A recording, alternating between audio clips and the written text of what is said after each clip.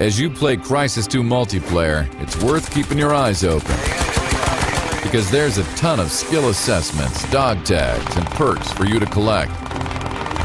Here's a brief overview of how these work.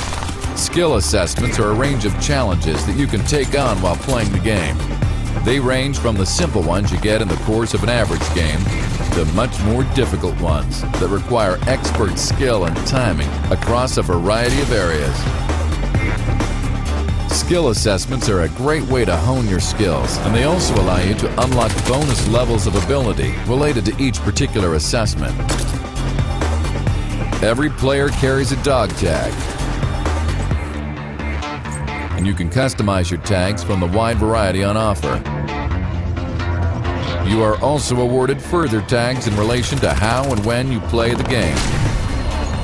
Click on your operative status to view your tags. My God, what's he doing to that body? When you kill another player, they drop their tag. Collect enough tags, you can unlock some pretty useful perks. Perks are map-specific support bonuses that can be deployed to order, and used tactically, they can give you a devastating advantage in the field. For instance, Maximum Radar reveals your enemy's locations, while the Nanosuit Jammer turns your opponent's suit modes off, which makes it a very unfair fight. And whether you're an expert or a beginner, collect enough tags and you too can watch your enemies fleeing from the Ceph gunship, or toast them with an orbital strike.